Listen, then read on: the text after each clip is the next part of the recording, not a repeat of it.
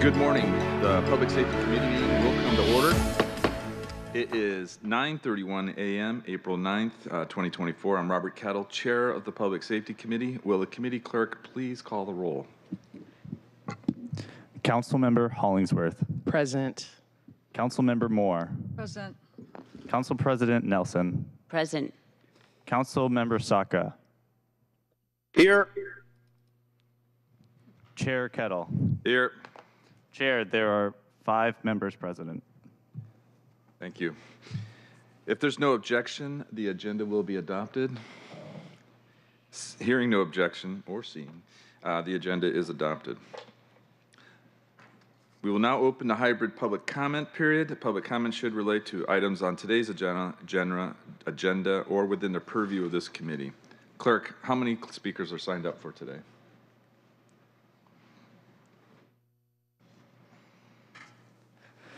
Currently, we have 0 in-person speakers and 0 remote speakers. Well, in that case, we'll have 0 minutes this morning, and we'll skip over the next piece, so I will not have you read the public comment instructions. We will now move on to our first item of business. Hold on. Before I say that, I want to welcome both participants for today's committee meeting. First, online over Zoom, we have Director Curry Meyer, who I see there on Zoom, and also from OIG, Inspector General Judge. Thank you very much for coming. Before starting the first point, I just wanted to note emergency management is a key function of government and a central mission of public safety with emergency preparedness and of this committee. Is one of the 3 major mission sets for this committee, crime and security being one, fire rescue and alternative response being the second, and emergency preparedness being the third.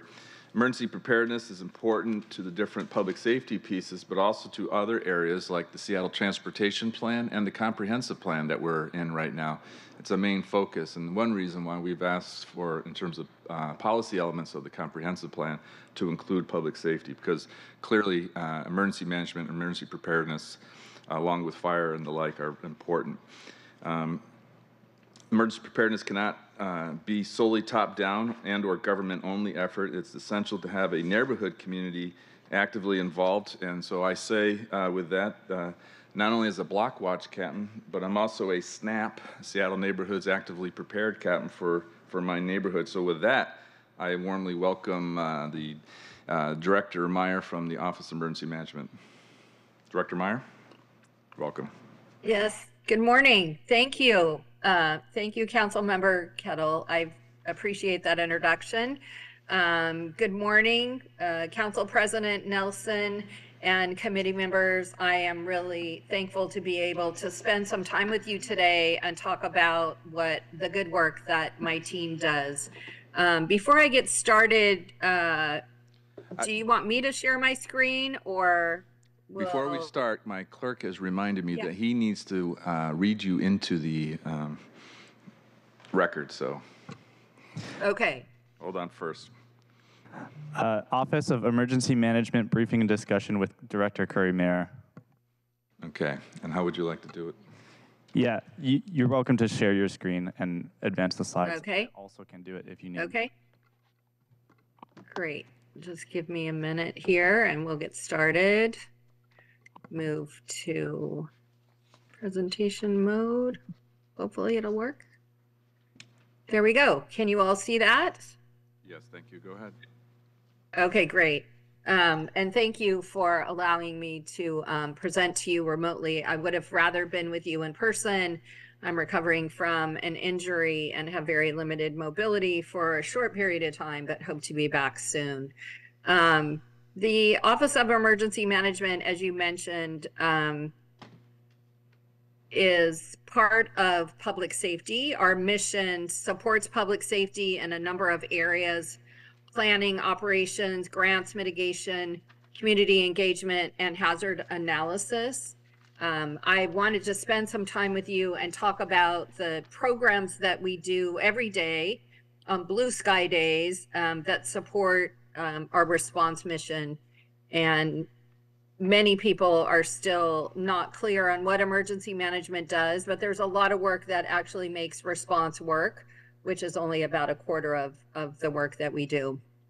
Here's the team, 15 of us, a small but mighty group, and we work with all city departments on a regular basis. I like to say that emergency management is a team sport and doesn't work well unless all of those operational departments who have people, equipment, expertise to share when anything impacts the city, either our ability to do the good work we do every day to help those who live and work and go to school here, to something more catastrophic like an earthquake. So in order for us to do response well, all of these things need to occur.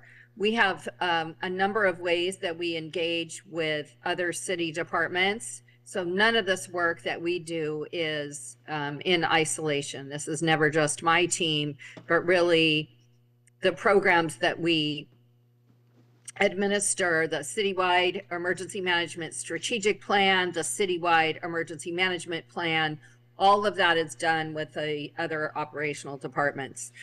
We also design and conduct exercises and do training on a regular basis in order for us to all be prepared should something occur that that impacts the city of Seattle. And when I say when something occurs, it can be anything from too much snow and ice, which makes it difficult to get around the city, to something more catastrophic like the flooding that we experienced in South Park just a little over a year ago, or something more catastrophic like an earthquake. We also have a staff duty officer who is on call 24/7.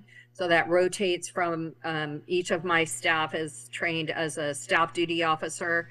And we work with those departments who may experience having to work emergencies. So police and fire, for example, work on emergencies all the time. Where we come to play is if there is something outside of their expertise and they need other departments to come and help them, transportation, for example, possibly city light. But this duty officer is on all the time and is in contact with those other departments should they need something or to coordinate in ways that they don't do on a regular basis. When I said we are a small office with big impact, I think this is a great example. We represent only 0.17% of the overall city budget. For 2024, you see the budget number there, but we are what's called the applicant agent for federal reimbursement from FEMA. So what that means is all of the projects for which we might get reimbursed for something that impacts the city have to go through and are coordinated by our office, which means we are the facilitator, we coordinate with the state, and then for FEMA. So in 2023, we brought in $9,189,297 back to the city. And in 24, it was $8,385,254. And since 1993, we have brought back to the city over $84 million in recovery, and mitigation means that some of that money was dedicated to mitigation projects, again, that all those other operational departments are engaged in. And I'll show you some examples of those in just a minute. So it was not just recovery, meaning money that we had already spent, but also for these mitigation projects. Just a note here, we do have one of the grants that we that comes into my office is the Emergency Management Performance Grant, and that funds 3 of those 15 OEM positions. So grants and mitigation is really our favorite because it does so much for the city and allows us to work on projects that we wouldn't be able to fund otherwise. We always like to remind people that for every dollar spent on mitigation, we save at least $6 on future disaster losses. So that includes response and recovery. But some examples of projects that came in this year, we were awarded a planning grant for the Lower Duwamish sea level rise scoping project, which includes the neighborhood of South Park that tends to flood very frequently. We also have money for library cooling centers, so putting in air conditioning in libraries so that they can serve as cooling centers when we have extreme heat. One of the other projects for that is a university library branch. Not only did we get mitigation money for it to become a cooling center, but also a seismic retrofit for that particular location. We also got money this year so far for the citywide climate change and sea level rise mitigation. So looking at how will sea level rise impact the coast all along the waterfront in Seattle, and what are those things that we need to do to ensure that people are safe.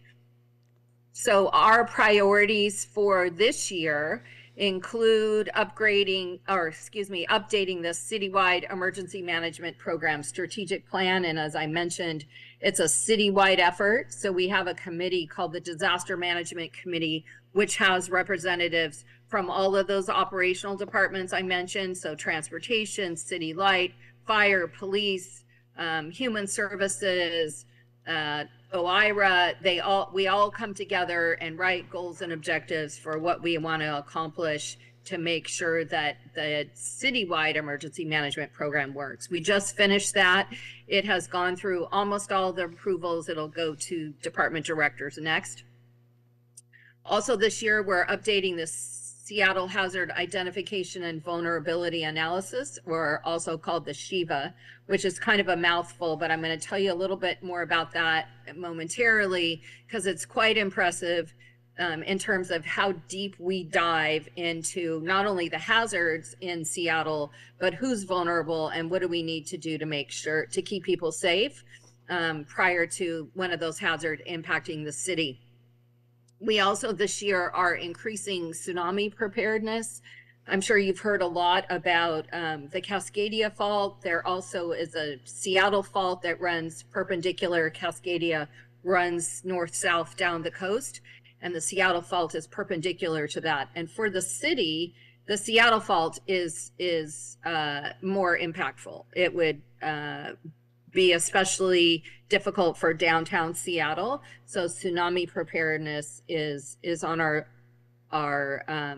plan this year for making sure all the businesses that might be impacted and residents know what they can do. So a large portion of that will be in community engagement. We also have increased the number of emergency operations center training.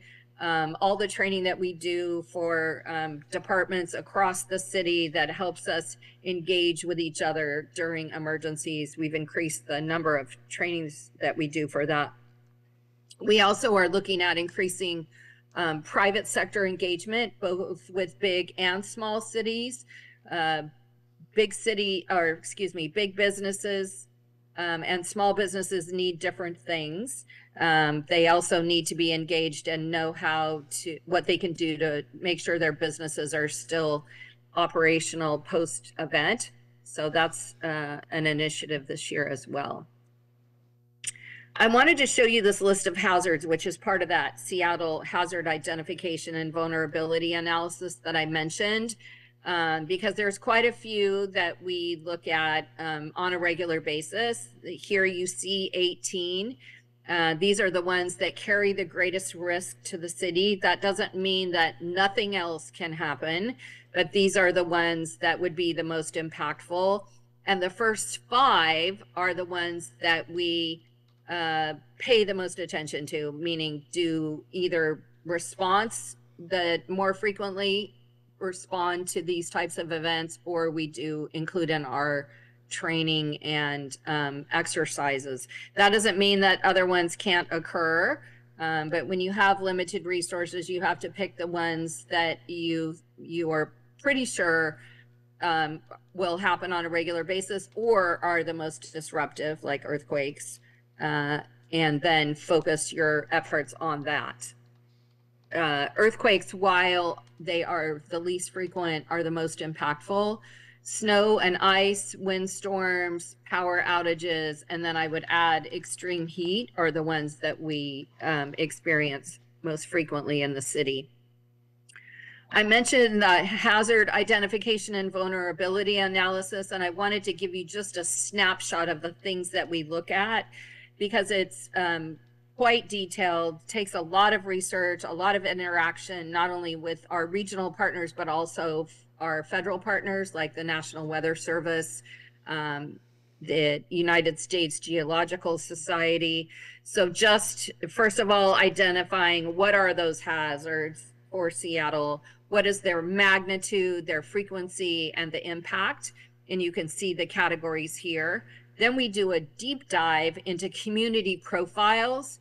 So that also includes, does a particular neighborhood or a portion of Seattle, what is the geography and how does that affect access to transportation, emergency services, economy, how does that impact the economy, healthcare, utilities, and the media. It's really interesting that the majority of the utilities run down the middle of the city, and healthcare is also clustered through the middle of the city. And what that means is if there's something that impacts that corridor, then that has a huger impact on the city at large. Some of the vulnerabilities that we look at with relation to community profiles are, what does the social network look like there? How connected are people to each other? Do they have access to services? And what is the urban concentration? What are the city capabilities and how quickly can we respond? What is the likely impact of an earthquake, for example, on those city capabilities, and how will we ensure that people have quick access to services even if roadways are blocked or bridges are down? How do we get things to people in a hurry? As I mentioned, this takes extensive research and coordination, and it's updated every 3 years. Most cities have some kind of hazard identification and vulnerability analysis, but in the long time that I've been in emergency management, I have not seen one this detailed that's updated on this frequent of a rotation. So I'm really proud that we do this because I think it allows us to help those most vulnerable and know what are the biggest impacts from the hazards that we face. Our Emergency Operations Center is where we coordinate with all city departments, or most city departments, should there be something that impacts the city. We also activate the EOC for planned events. We have a lot of events in Seattle, and so anytime you bring large groups of people together, you have the possibility that someone could be hurt or public safety becomes an issue. So we activate for the Pride Parade. We activated for the MLB All-Star Week. That was a big one for us. We will be activating, of course, for FIFA when that comes in a couple of years. So we get a lot of practice for those planned events. And again, we have those EOC representatives from different departments, come together so that we make sure that should something arise, then we're ready to help people. The disaster event that we activate for most frequently are winter storms. As you well know, it impacts people's ability to get around the city. It can also impact our ability to provide services to folks, depending on how severe the storms are.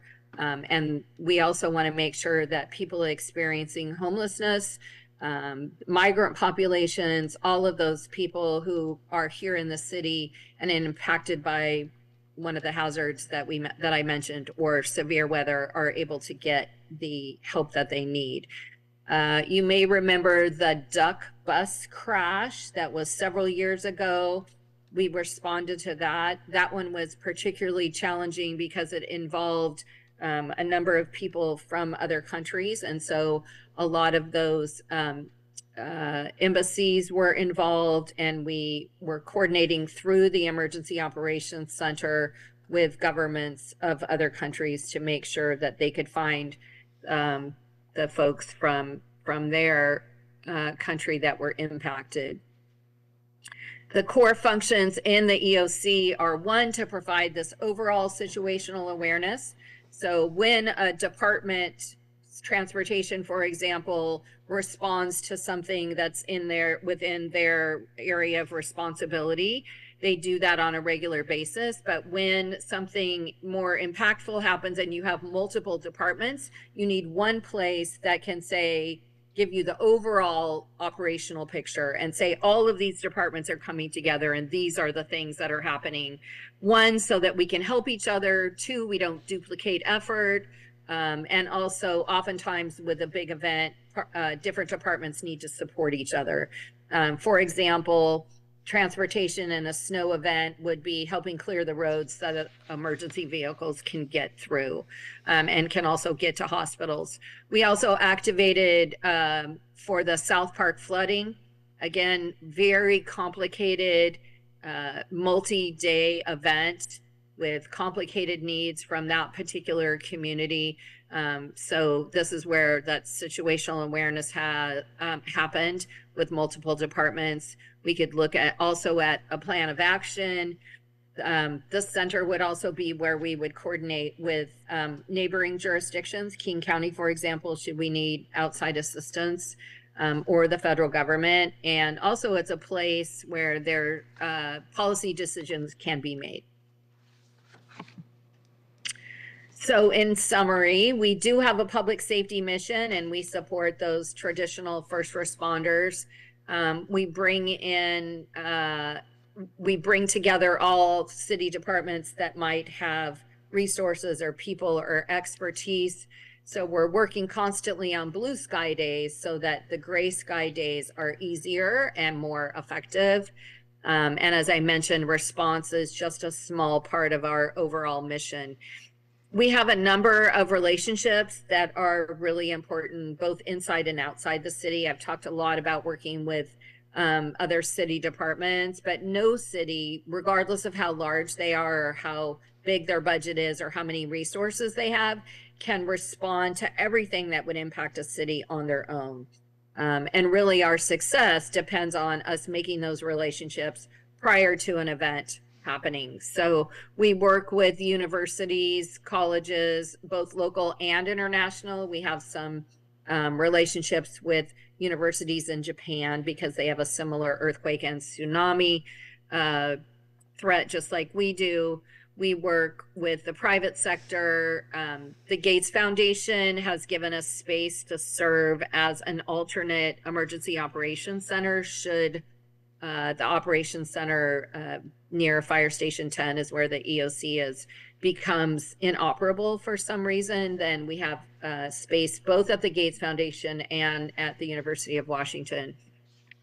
Big City Emergency Managers is a group of big cities who have established emergency management programs. So Seattle is one. We're well known for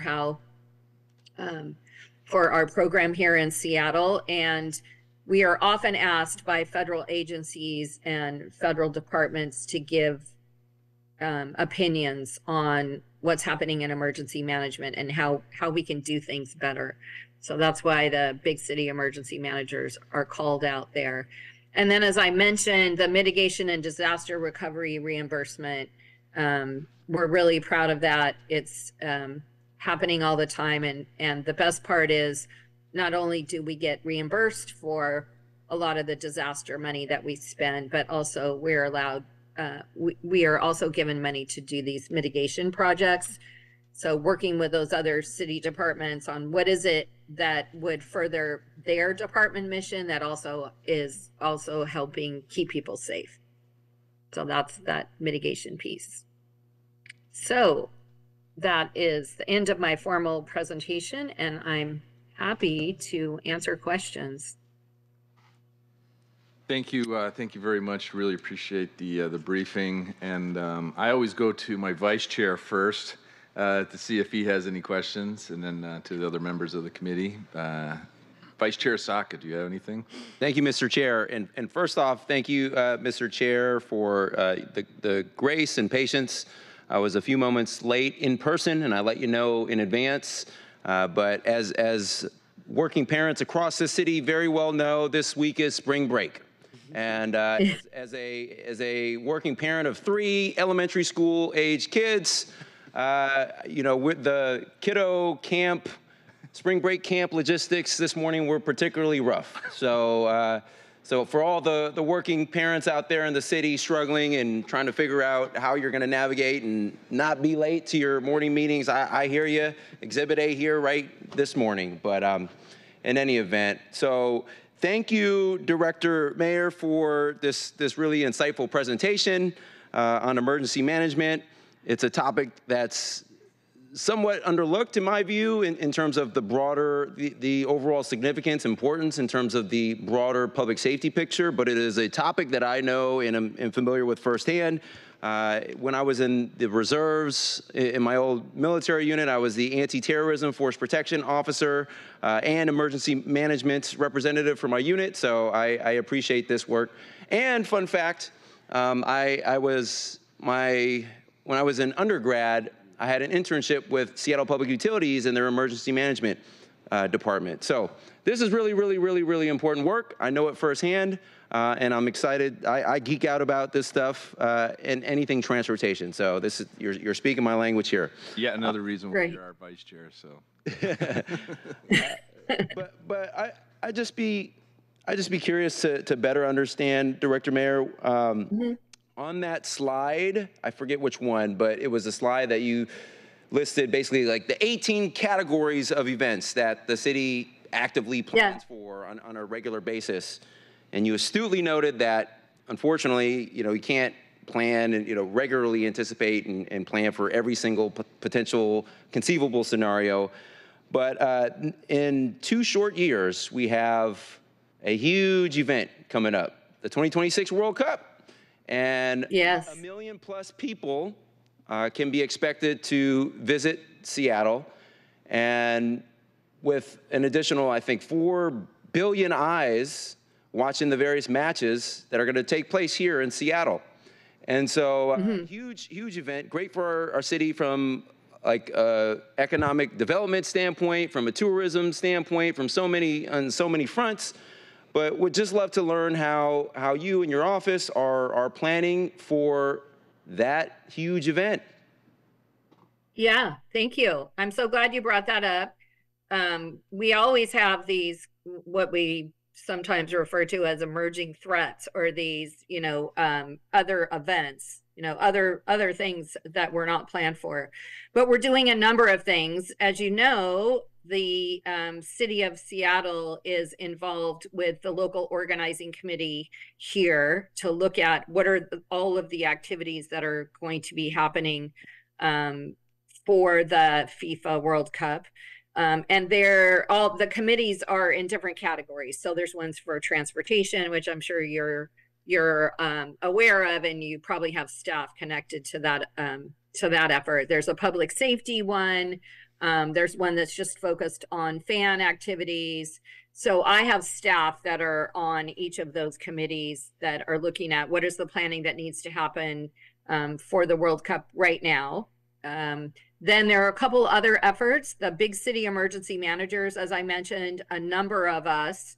So Los Angeles, I believe a city in Texas, those that are having FIFA, we're also getting together on a regular basis. And we are also connected with Department of Homeland Security to look at how they can support what we're doing, both from a public safety standpoint, and then also just the things that would happen with having lots of events in one particular area. As you know, or may have heard, that there are over 400 fan events that will be from Victoria or British Columbia all the way to our border with Oregon. So up and down the I-5 corridor, people will be traveling and moving around. for that period of time. So from my standpoint, it's a little terrifying, actually. I'm just kidding. But so public safety will be number one, and we'll have not only do we have 2 years to do that planning, we're also looking, we will activate for those events, meaning we'll have people in the emergency operations center from those different departments to ensure that should there be something that we need to respond to immediately, we can do so. Also, I meant to mention earlier that Councilmember Kettle and I recently were talking about doing some kind of tabletop exercise, possibly around active shooter or mass shooting, and also in conjunction with the mayor's office. So my team is working on that right now, and we'll have something to share fairly soon on to make sure that we hit all the marks of how you want to manage that exercise. But I'm super excited to engage with all of you on how what your role is, what we're doing, and also what the responsibilities of the mayor's office is for some type of event like that. So hopefully I answered your question. Yeah, no, thank you, and love the tabletop exercise from our esteemed chair here. That idea rather. And so, I would encourage. Glad to hear that your staff is already engaged in some of these planning conversations. I would encourage you to do two things. And by the way, this is coming from someone who, me and my wife were at the finish line of the 2013 Boston Marathon, 1 block away, in the family meetup location, the finish line, the 2013 Boston Marathon bombing, when both of those devices went off. And so, I'm coming at it not only in my legislative oversight committee perspective, but also as someone who has witnessed firsthand what a mass event.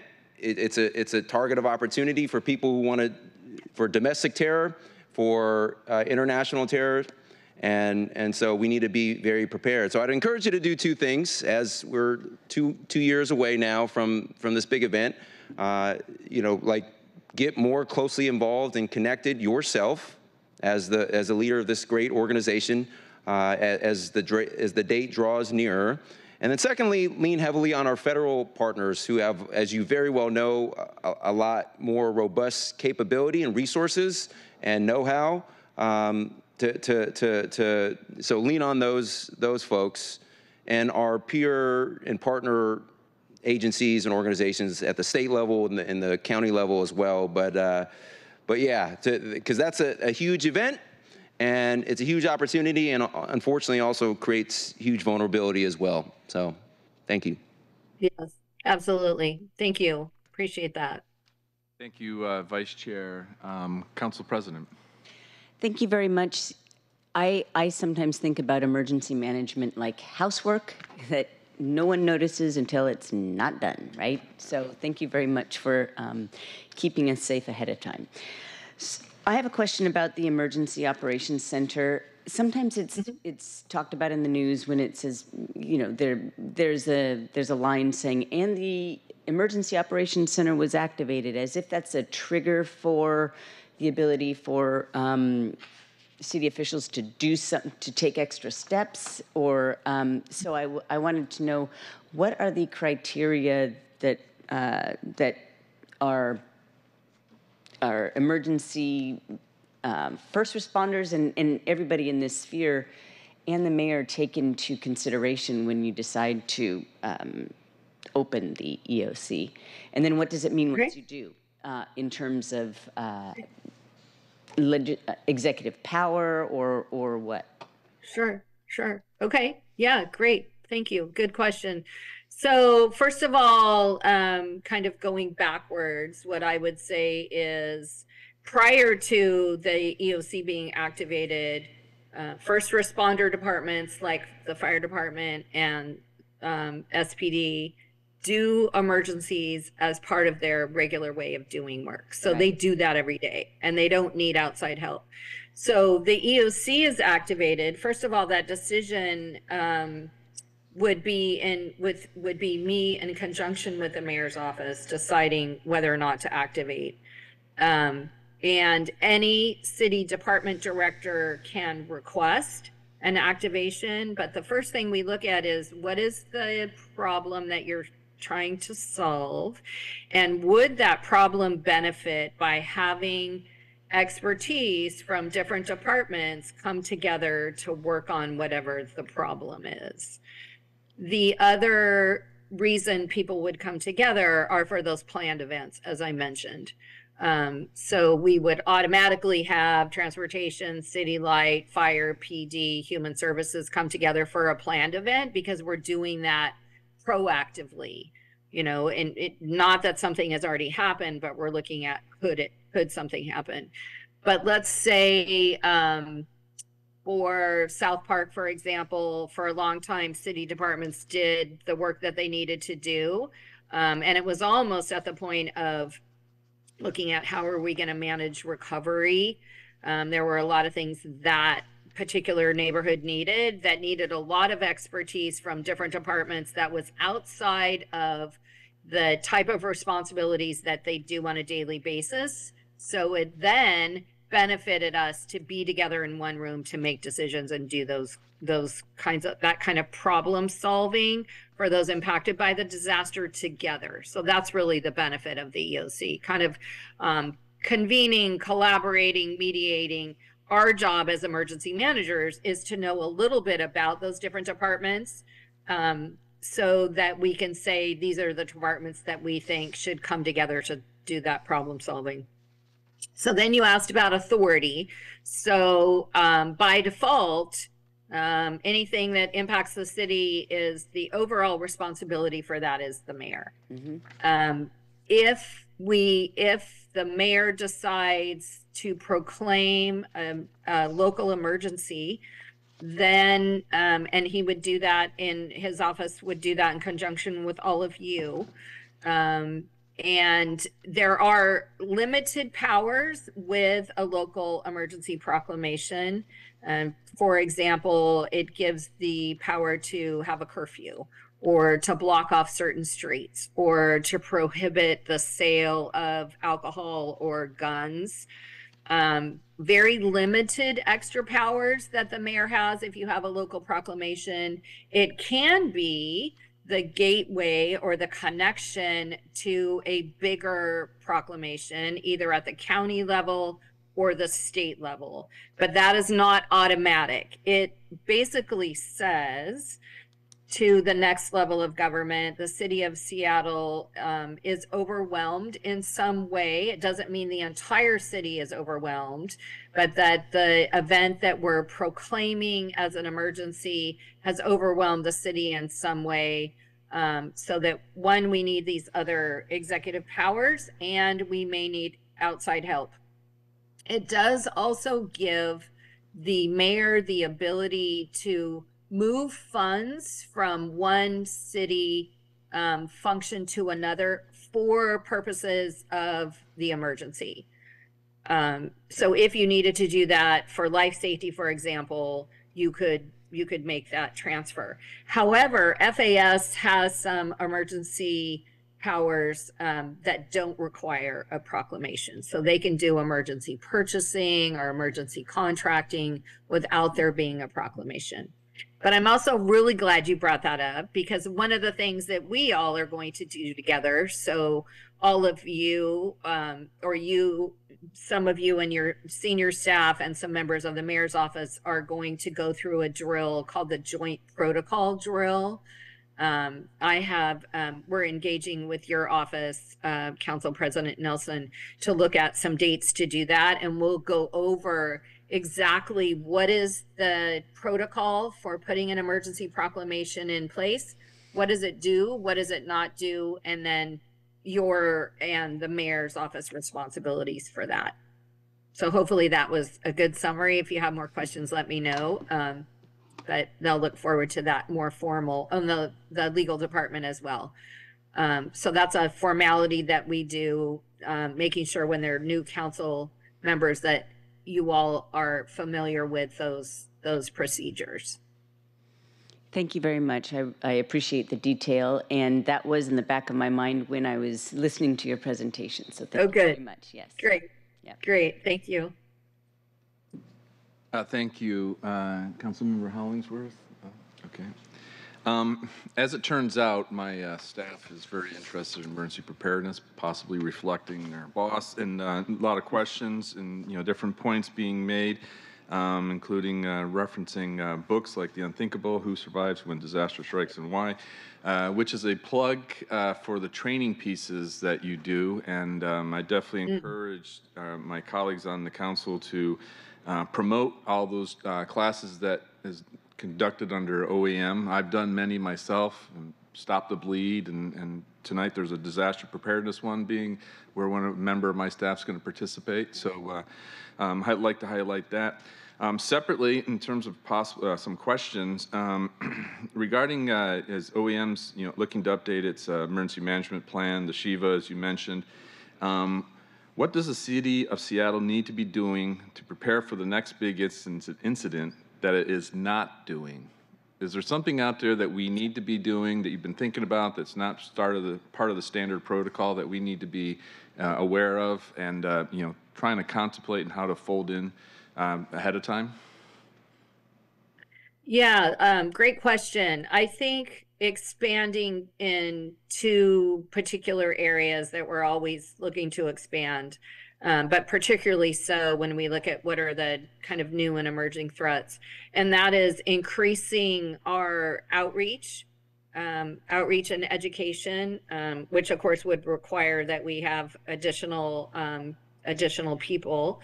We have a really great program called the Community Safety Ambassadors, where we have under contract people in various community organizations that help us teach emergency management, disaster skills primarily to community members. Currently, we have 13 and they speak 16 different languages. So that provides that link with people who, one, may not trust government, but they trust the community safety ambassador is a member usually of a community organization or has ties to a particular community, so that they're a trusted person and can help teach those disaster skills. And as you know, just having people aware of what are the disasters that might occur puts them in a better place than if they did not know the hazards that might impact them. So we pay the community safety ambassadors to do that work for us. Currently, the community safety ambassador program is funded by a grant, and that grant is ending next year. They are adjuncts, if you will. We have 3 community engagement. I have a team of community engagement, 2 coordinators and a community engagement manager. So the CSAs supplement that work. But as you might imagine, that's super impactful because of the different languages they speak and the different neighborhoods and community organizations that they're connected to. So that's one. The other is continued and new engagement with the private sector. Also, you've probably heard or read that most critical infrastructure is owned by the private sector. A little bit different in different places depending on where you live. But so that constant engagement with the private sector, again, takes additional people to be able to go out and do that. But so that we're all working together and have those linkages when something occurs or something might occur. Cybersecurity, also is a big topic of concern. The Emergency Executive Board, which are department directors from operational departments, there's about 30 of them, meet with me every other month. And in April, we're doing a cybersecurity exercise that has been put together by the Information Technology Department. So that also, our linkages with private sector organizations would be particularly helpful for cybersecurity as well. Thank you. Appreciate that. I find the community safety ambassadors very key, very very, very important, and we'll have to invite you to our future District 7 Neighborhood Council so to ensure that District 7 is well covered on that front. And your point about private sector. Would love that. Thank you. Private sector is important too, which reminds me of something that's not mentioned in the briefing, but it's very important for a community's resiliency and ability to respond to a major incident like a earthquake and the like is insurance, as seen like in Christchurch, New Zealand. And so that's another area that I don't think gets enough attention is insurance, the various aspects of that, the coverage, the levels of coverage, the percentage of community that's covered, and the ability for the community to bounce back is tied to insurance. And that was triggered by your point about private sector. Tons of questions I could ask, but I'm going to skip over those because I think you hit them pretty much in the briefing. But I do want to go down to one that I have here regarding, and it goes off to your point about community safety ambassadors, is working with the communities as as represented by the orange and red of your Shiva map, and that's so important. And and this is a thing that I've mentioned to the mayor's team in earlier briefings, is the importance of public safety as a policy element of something like the comprehensive plan. So my question, or my ask, if you will, particularly because when these things happen, it's those communities that hurt most. I have in my mind right now Katrina and how the the poorer neighborhoods of New Orleans were severely impacted when others weren't. And so this is so important, and it goes to the future planning piece to this. So it's a bit of a question and a bit of an ask is, your engagement from OEM with the mayor's team regarding the comprehensive plan to ensure that as we grow as a city, we grow smartly as respect to emergency preparedness.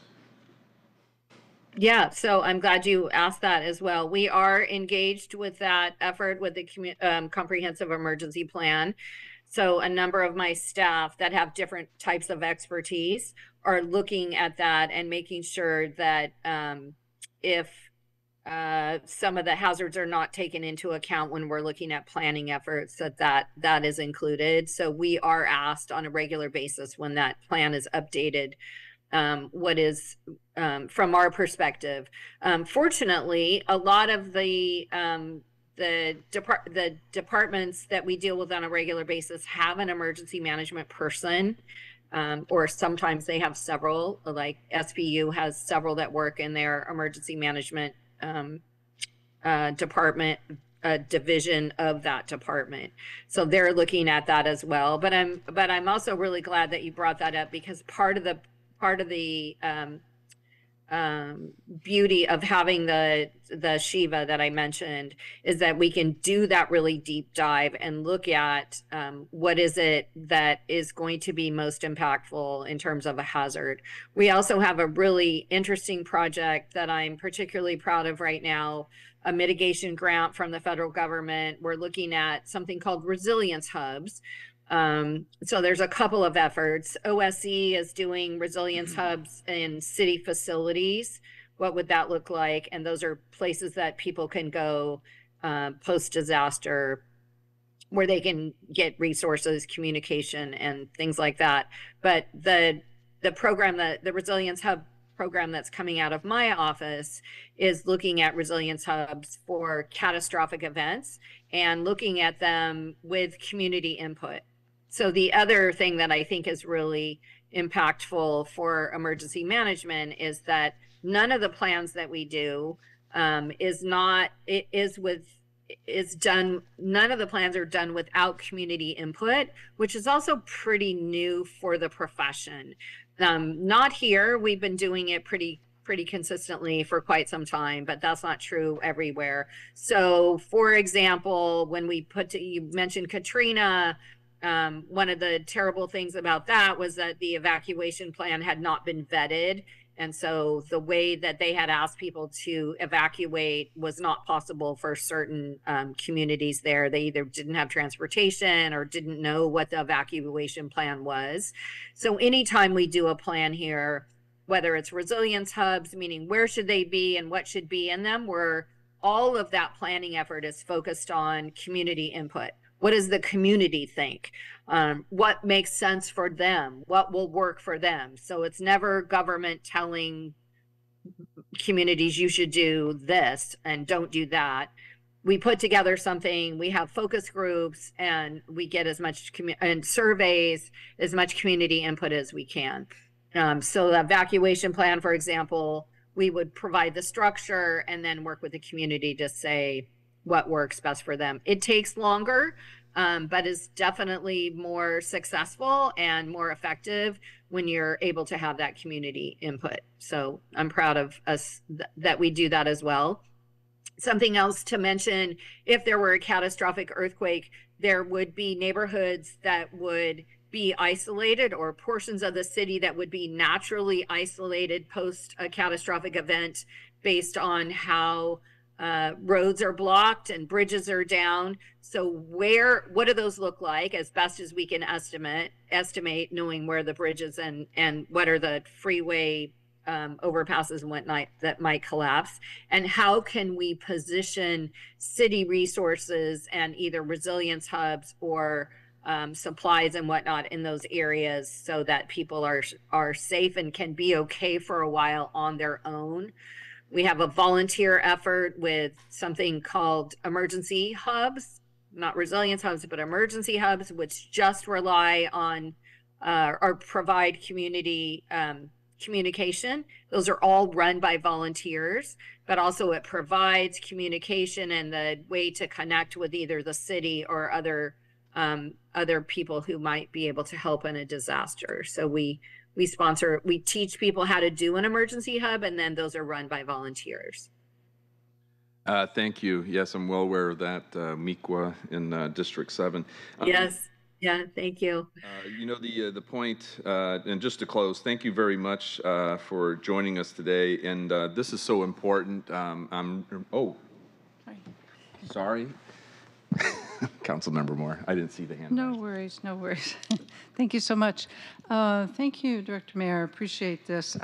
Two things. I wanted to compliment you on your org chart, which was very clear and had photographs. That's the first time I've seen that.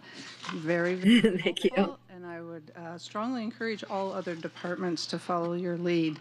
The other more serious question relates to what you were just talking about, having met with some of the emergency hub volunteers in District 5.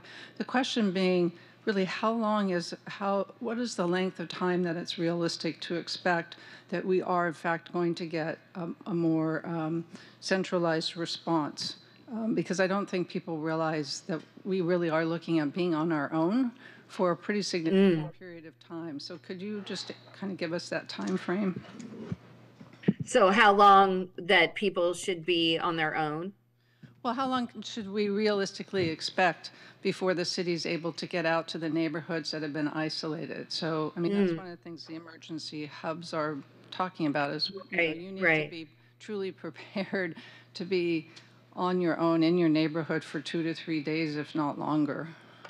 Right. So yes, thank you for that question. I appreciate that. We actually, when we do disaster skills training, we tell people that realistically you could be on your own for 2 weeks, which is a long period of time. However, we have some really great things in place that are germane just to Seattle, which would be super helpful. So we have an auxiliary communication system that is a network of, they're all volunteers. It used to be that auxiliary communication was mostly people who could do ham radios who had retired and were not in the business anymore. The Seattle Auxiliary Communication Service is made up of people that are both retired and still working for technology companies. And why that matters is it gives us access to the most up-to-date communication services.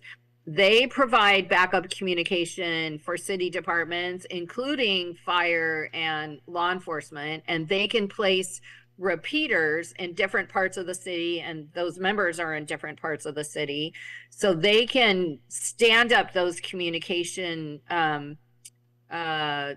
little towers, hubs, if you will, pretty quickly post-disaster. So in answer to your question, that would give us a better idea of who is most impacted and who needs help first. So the fire department in particular would use that so that, and as you know, there are fire departments all over the city, so that we can get to people sooner than like that 2-week window. We tell people though, if you're okay and your house is in good shape and you can shelter in place, then do so. And then through those communication networks, either the auxiliary service that I mentioned or the emergency hubs, that we can get an assessment of the damage and who really needs help and get to those people more quickly. But we say 2 weeks so that people are, not without some supplies, which sounds like a long time. It sounds like a long time. But also hence those other projects, like the resilience hubs and some of the other things we're doing so that we, the city, in concert with community, can have resources and things stored in other places so that people can get what they need. Okay, thank you. Thank you, Councilmember Moore. And again, thank you, Director Meyer. This is a very important topic, as we just saw with Key Bridge in Baltimore Harbor, a bridge that I've been over many times, or the I-35 bridge in Minneapolis. I have a friend who lives in Magnolia that went over that bridge 20 minutes before it fell. And every time there's concern that when she drives over Magnolia Bridge, which highlights how important this work is. The Magnolia Bridge, along with the other bridges, are so important to District 7, but our city overall, to include District 1. And so this shows how important this work is. It shows how important its tie-ins with the Seattle Transportation Plan, the MOVE levy, plus the comprehensive plan it is. And a key word that I take out of this is mitigation, and having that in the front of mind in terms of preparing and actively prepare. And I also want to note, it's important to look at the Office of Emergency Management as part of the public safety ecosystem. And this completes the set of organizations that fall under our committee to have in front to show their organization, their great org chart, or some of the budget issues. And so it's great to have OEM to complete that set, because I think it's important for this community to give all 9 entities, the departments, offices, and commission, an opportunity to do so. And on the budget process, and on the point of being a public safety ecosystem, OEM and all 9 of them should be in the public safety band as we look to do budget deficit exercises. And it's really important to protect the budget, as we saw last meeting with the Seattle Municipal Court and the City Attorney's Office, but also with the Office of Emergency Management, particularly when a good portion of your billets your positions are filled by grants, and the fact that you punch above your weight from a budget perspective, given the fact that you bring in those grants. So these are important pieces that we need to look at as a committee. So thank you very much, and I suspect that we'll be back with you at some point as you work through the Emergency Management Program Strategic Plan and the SHIVA, and Vice Chair Sock and I will, 2 big soccer football guys, will be following the movement towards the FIFA World Cup. And so thank you very much. Yeah. Oh, you're most welcome. I really appreciate your time today and interest in what we do. So thank you very much for having me. I appreciate the opportunity. I will see all of you very soon for the joint protocol drill, and then also hopefully for the tabletop as well. So thank you very much for having me. Thank you. Okay, Clerk, we will now move on to our second item of business. Will you please read item 2 into the record? Office of the Inspector General Use of Force Assessment Briefing and Discussion with Inspector General Lisa Judge, Standards and Compliance Supervisor Christine Berbelis, Seattle Police Department Chief of Operations Brian Maxey. Welcome back, Inspector General Judge and the team here. As you know, with our community, accountability is a cornerstone of our committee's effort. We partner with our accountability partners to include OIG, OPA, and CPC. Obviously, use of force is a very important issue from our community perspective, and a good opportunity to see the work of the OIG and what it does, And as a quick plug, I understand that OIG has recently received an award or a shout out, if you will, for an audit report on SPD compliance with youth access to legal counsel requirements. So that's congratulations, and it highlights, how the accountability partners working together and, working with SPD along with the committee can, really move forward on the issues that are of concern or of interest. So thank you and welcome, and over to you for your briefing. Thank you very much, Mr. Chair. Good morning, Madam President, Mr. Chair, committee members. It's a pleasure to be here with you this morning. We have a bit of a team effort here. I know that the names were read into the record. I'm Lisa Judge, Inspector General for Public Safety. I'll let my teammates here introduce themselves, and then we'll get started. Good morning. Thank you for having us. Christine Berbelis. I am the Standards and Compliance Supervisor at the Office of Inspector General. And good morning, all. Brian Maxey, Seattle Police Department Chief Operating Officer. Good morning. So I Welcome.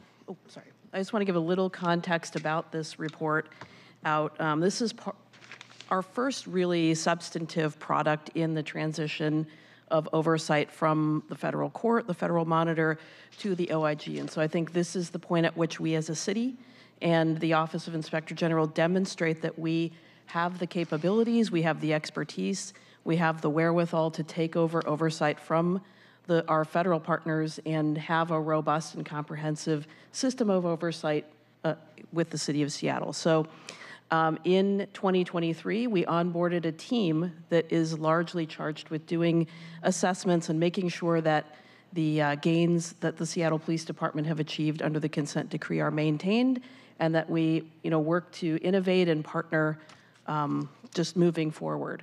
So in 2023, we filed a work plan and methodologies with the federal court. One of the first products that we were required to produce for the federal court was this report on use of force. So we're here to just talk that through with you today, and I'm going to turn it over to Christine Berbelis, who's going to talk through the data piece of it first.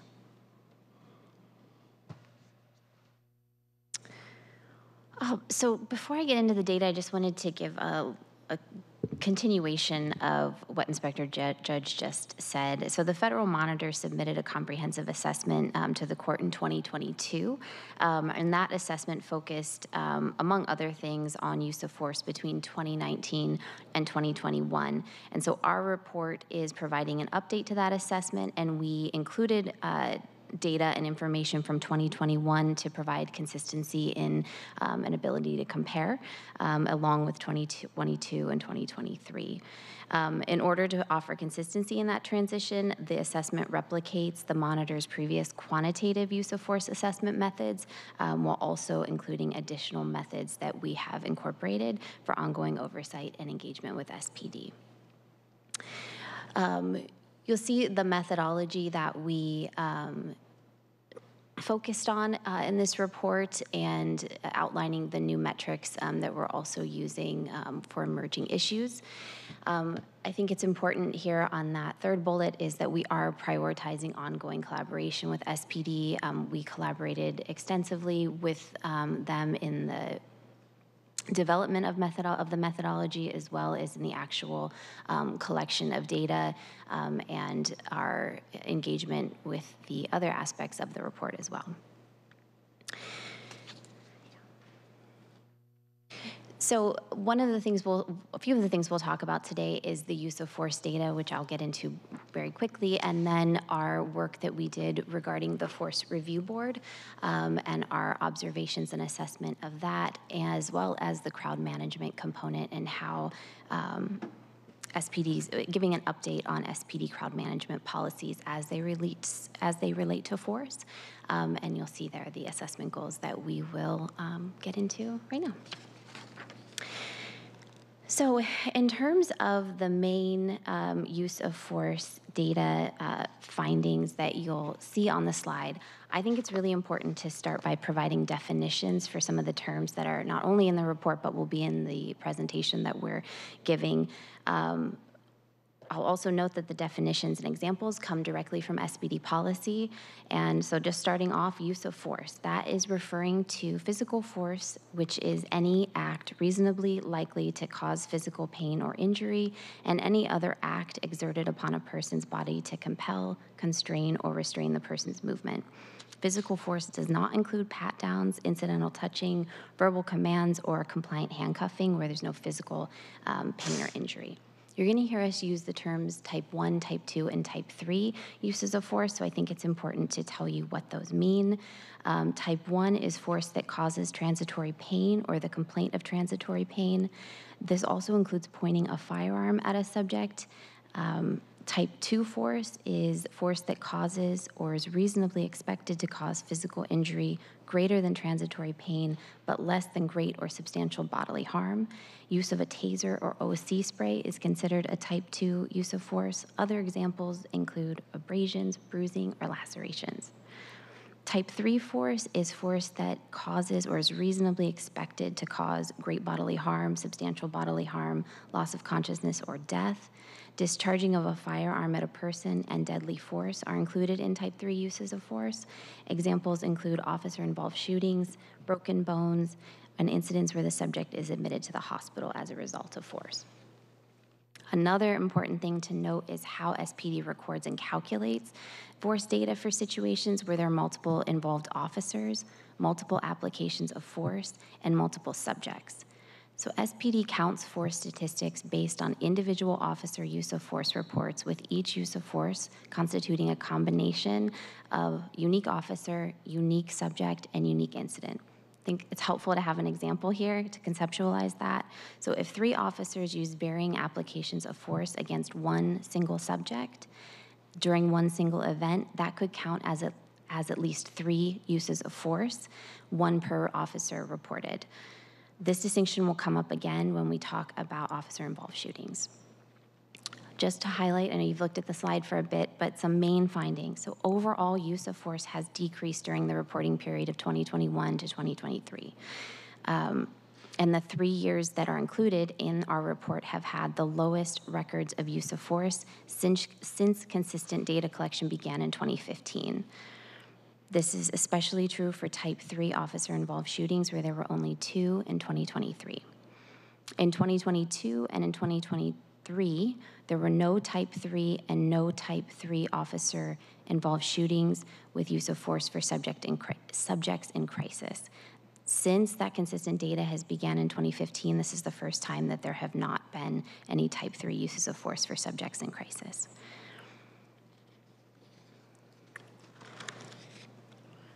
So here, this figure is showing a breakdown of use of force for each year, 2021 through 2023.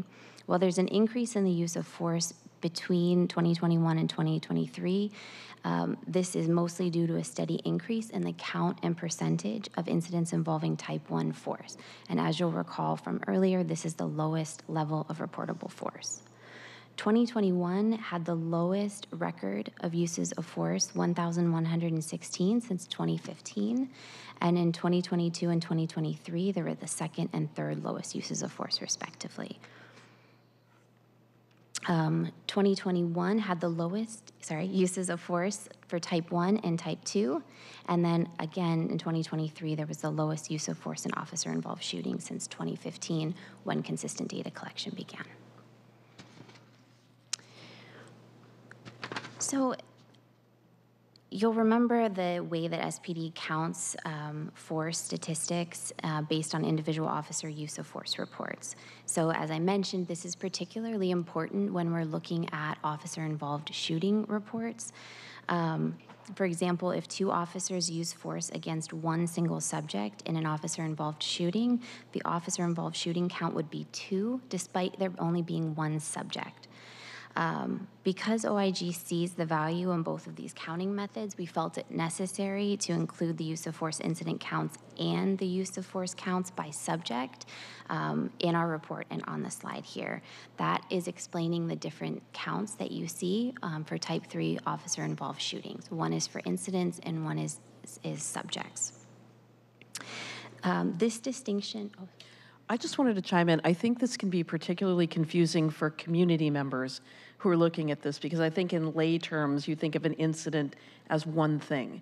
And so SPD counts incidents by specific officer uses of force. So one of the things that we are working with SPD and recommending is that they have on their website available for the average community person who wants to go and look, especially to see how many officer-involved shootings have occurred in a given year, that it is put in common lay parlance so that folks looking for a specific incident or occurrence of something will be able to figure it out. And I think that the terminology is just a bit confusing to the layperson. Yeah. Thank you. Absolutely. And the other matter that we suggested is to include whether the shooting resulted in a fatality. Again, just providing more transparency and clarity for people, just reviewing this information. So this figure shows use of force with injury or complaint of pain by a subject's race. During the reporting period, a higher percentage of white subjects were reported to be injured or complained of pain during force encountered, followed by black subjects. For white, Native American, and other Pacific Islander, as well as 2 or more races, there was a decrease in injury or complaint of pain. And for black subjects, there was an increase over the reporting period. And between 2021 and 2023, individuals with a recorded unknown race had the 3rd highest rate of injury or complaints of pain, and the rate also increased over the period. This figure visualizes changes between 2021 and 2023 in racial classifications of use of force for Type 1 and Type 2 combined. Counts for Type 1 and Type 2 remain steady for force against white and Asian populations, while counts and percentages for force against Black, Hispanic, Latino, and other minorities increased.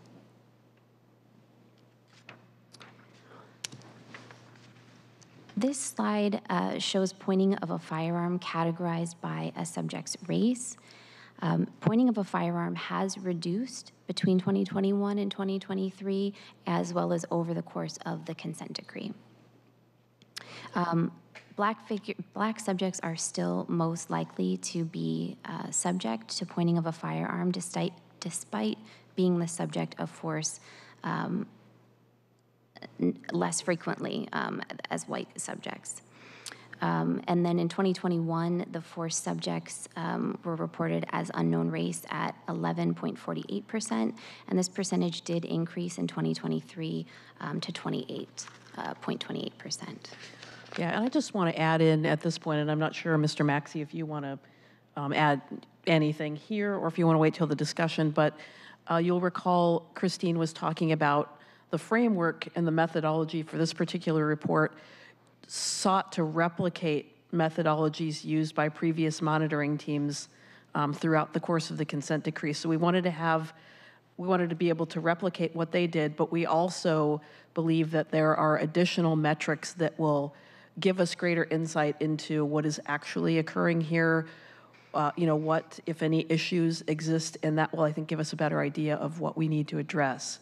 And so I think, what you see here is the same way of looking at this problem with an overlay of demographics that has been historically used, not necessarily the most nuanced or, I think, instructive way to look at it. So future work with OIG will be trying to figure out what creates a clearer, more complete picture of this data and what that means for us. Yeah, I'll just jump in briefly on this topic because I'm already seeing articles that are coming out in the media today attempting to interpret this, and I think one takeaway I hope the committee is really recognizing is the sophistication of the OIG analysis.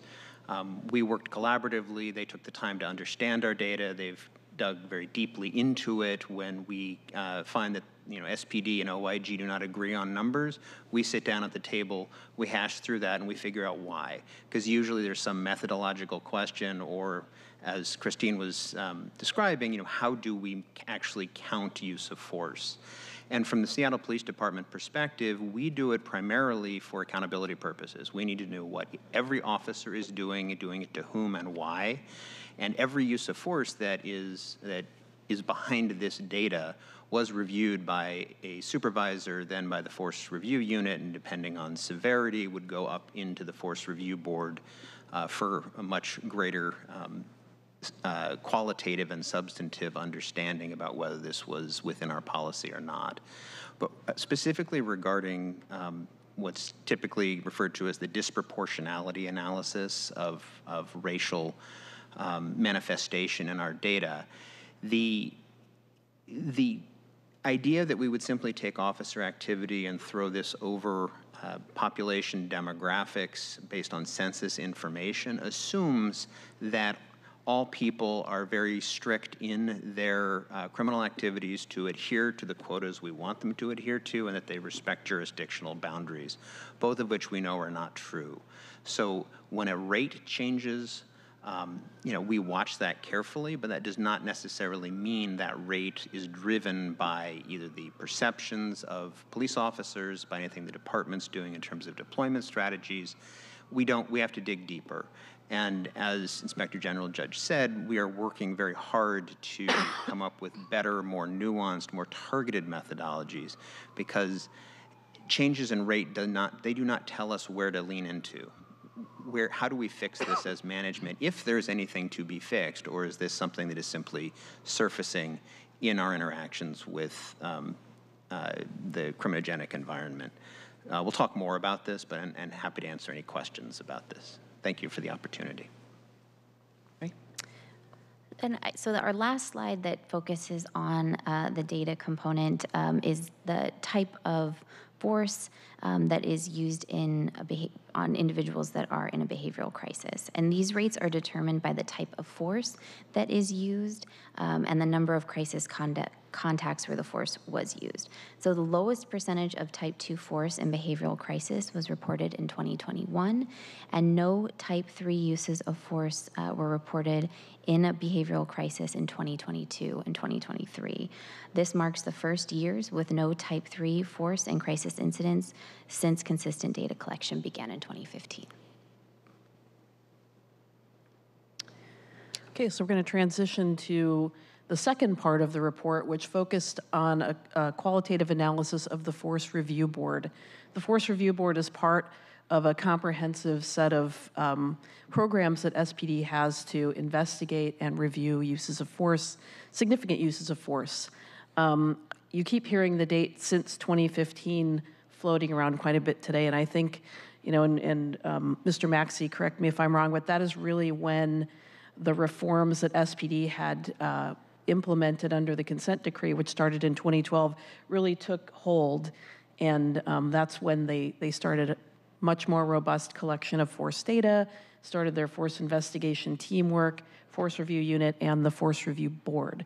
So the Force Review Board now looks at all type 3 uses of force, and they do a very comprehensive breakdown and discussion of a variety of things that would impact the legitimacy of that force, like was the decision-making sound, were the tactics sound, was training appropriate, supervision, things like that. So it's a very comprehensive process. What we looked at mainly was how facilitation occurred, whether it was appropriate, comprehensive, how the case was presented, the robustness of board discussion, board processes, and I think I'll turn it over to Christine so she can really talk about it. But I want to say that this has been a national model for quite some time. When I was general counsel with the Tucson Police Department in 2017, I believe we came up with a delegation of folks working in internal affairs and force review there. We came up and met with and talked with everybody involved in Seattle's process, watched the Force Review Board, and then took lessons from that back to the Tucson Police Department, where we built what was eventually a critical incident review board there. So they've been doing really good work in this area for a long time. Christine, do you want to walk through the report? Sure. So our office attends the Force Review Board meetings. They happen at least weekly, sometimes twice a week. Inspector General Judge is there, as well as a couple of our staff members. So we spent quite a bit of time observing how the meetings are going, as well as we interviewed the members from the board as well as other stakeholders within SPD to see if our observations were aligning with theirs. And this was a newer component to the report that didn't mirror exactly what the federal monitor had done previously. So overall, we did find that the Force Review Board does a great job of reviewing these force incidents, and I think a lot of our feedback were fine-tuning and just areas where there could be improvement based on our observations. There is a board chair that facilitates these, and we have noted the benefit of not asking leading questions, of not presenting their opinion before they let the board speak about it, and seeing how robust those discussions are, as well as presenting the case in a way that is detailed and thorough so that the board members can discuss it in a meaningful way. Some of the areas that we focused on primarily were de-escalation and how and whether officers were doing that, as well as particularly in those crisis situations. So we have had ongoing communication with the assistant chief of that bureau, as well as the chairs that chair the conversations. That was something that we added, where we meet sometimes right after or the next day, and we give that feedback in real time, so that we're not sitting on the information and suggestions for months at a time. So that has been really useful for us. A lot of the things that we saw, we also heard from the stakeholder interviews. So, and the one thing I think is really important is some of the feedback that we gave, both in real time and in the report. We're already seeing SPD be responsive to those in those particular things, and so I think that's important to highlight how that communication and ongoing collaboration can be seen in outcomes already. Yeah, I will just highlight one of the issues that has been historically difficult for the board to tease out and discuss is de-escalation, because it sometimes crosses over into, is it a tactic? Is it something different than a tactic? Is it a standalone concept? And so I think we've been sort of envisioning a different framework to break down de-escalation and talk about it. It seems to be a fruitful path for the FRB to really talk about de-escalation, what it is, did it work? If not, why not? If it did, what lessons can we learn from that? So that's just one example of how those conversations and feedback are having a real impact on the board's discussions. And the last piece in the report was a bit on crowd management, because that remains an issue of concern for Judge Robart under the consent decree. So I'll just start out by talking about the years-long work that we did in the Sentinel event review process with community members and SPD persons. We issued 140 recommendations over the course of 2 years and 4 reports. Most of those have been either accepted and implemented or in process right now. So that particular effort had a large impact, I think, on SPD's responses to people engaging in First Amendment activity. Christine's going to talk about the particulars here, and then I would ask Mr. Maxey to talk about work that we have been doing with SPD around what do we do if we get into a situation, again, where there are mass uses of force and the system, both SPD's system and the oversight systems, are just overwhelmed with the numbers of uses of force. How do we get those appropriately reported? Who's looking at them? How are they being investigated? How is that being reviewed? So that'll be something he talks about. So I think just something to also note is that SPD did issue a formal response to the SARE recommendations in July of 2023. If that is something,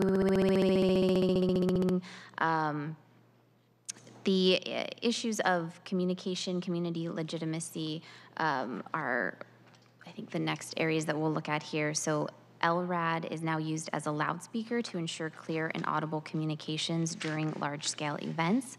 And POET was initiated in 2020. It's based in principles of crowd psychology and supports engagement with community before, during, and after crowd events. POET officers wear special, more dressed-down uniforms and are strategically stationed among protesters to facilitate communication between organizers and members, operational commanders, and frontline officers. With community legitimacy, the outward mindset, it teaches to employ tactics that support more equitable interactions with community members. And then before the badge began 2022, community-centered dialogue, and it's a learning module. It's based in the principles of relational policing. It teaches recruits to prioritize transparency, honesty, and trust, and building interactions with community. And the Public Safety 360 module provides officers with basic understanding of the role of police and community in a community-centric model for public safety. Thank you. Mr. Maxey, would you like to add anything? Sure, just addressing the issue that's been highlighted by the federal court and the monitoring team around use of force reporting requirements during long sustained crowd management events. Certainly as we saw in 2020, despite best efforts, when you keep officers for 100 days on the line working 16 hours a day, it doesn't leave a lot of time to do the necessary paperwork that's required by policy. So we ended up kind of with a best efforts approach with that, and there was coordination with OIG and OPA on how to gather the information, but there was a lot of work to recreate this after the fact. That was also exacerbated by the fact that at that time, we did not have body-worn cameras on during crowd management events. And that was something that was developed out of the community engagement when we originally developed our body-worn camera program. I note there's a lot of historical information that sort of gets lost in the mix, but when we tried to create body-worn cameras, there was strong opposition, and it was actually led by the Community Police Commission that they did not want us to even have body-worn cameras. That was not an option. We had to have them, and so we spent many, many months over engaging with a wide variety of community groups to find out what the concerns were. And they surfaced in areas that you'd expect in terms of immigration status, in terms of domestic violence incidents, in terms of religious in-home concerns, and one of them was around crowd management. And at that time, our policy said you will not have cameras on.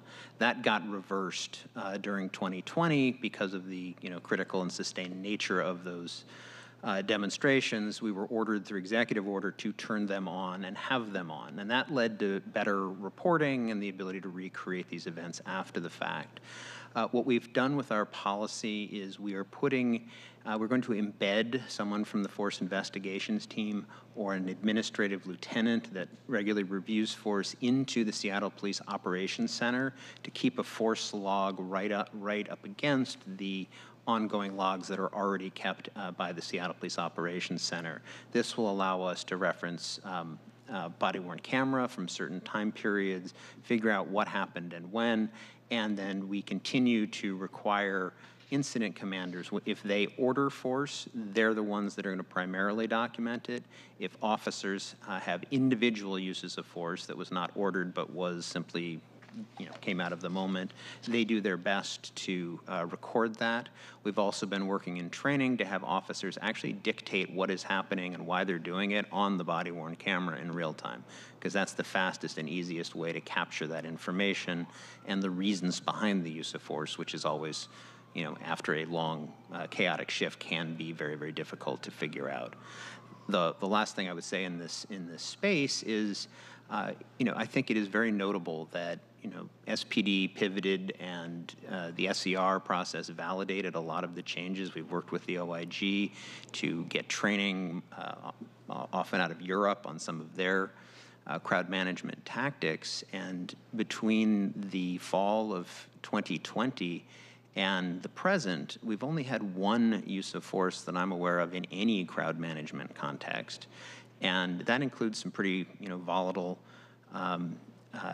demonstrations that are occurring around Ukraine and Russia, around Israel and Palestine, around the Dobbs decision when that came down, around abortion.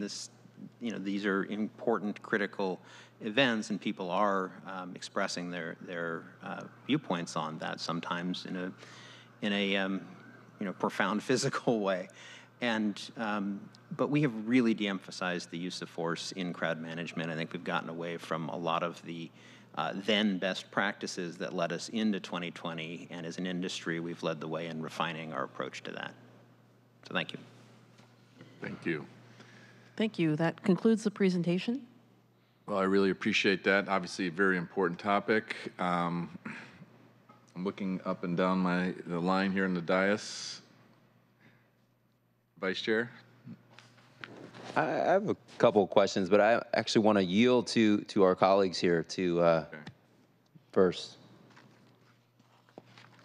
Well, in this case, I'll start this time. And, one of the things, that's interesting to me, first, thank you very much for the report. I think it's very important to particularly have OIG and SPD represented at one table and speak to the brief, and which also highlights, by the way, the interaction, the work that you're doing together, which is also very important to note. So thank you for that.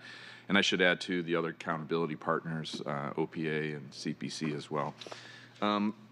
One thing that it was, I'm going to piggyback off the Office of Emergency Management briefing and their efforts. And, when they were talking about community safety ambassadors, public education, I think, is a very important topic. And, before the badge is a way for example, inbound officers to learn about the community. But is there a way to use maybe before the badge or some version of the community safety ambassadors, the community policing team, the crime prevention program, to educate from a public education point of view, the use of force pieces like, level 1, 2, and 3. If an officer is in this situation, likelihood of type 1 or 2 or 3. To kind of have that kind of baseline of knowledge throughout the community.